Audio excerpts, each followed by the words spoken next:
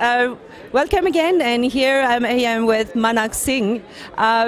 Let's talk a bit about what you do for entrepreneur, young entrepreneur. Yeah, so we've been engaged with the entrepreneur environment right across the spectrum, right from the starting up environment to scaling up.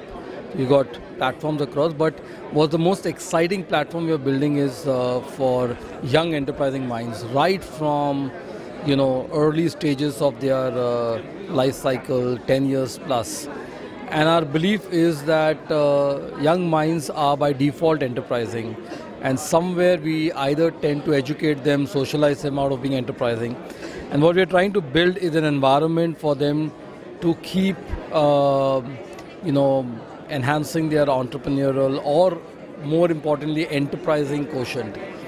Yeah, so Very important. And what do you think about the digital marketing? Do you think it's a really good tool for these young entrepreneurs? Oh, absolutely. Though I would say it with a caveat, so long as it is used in a lot more effective and organic manner, and not just for numbers. I think it's a very, very powerful tool, undoubtedly. And if you have any advice to give to a young viewer, young smart entrepreneur, what would be your advice? I think most importantly, stay enterprising, ask why and why not.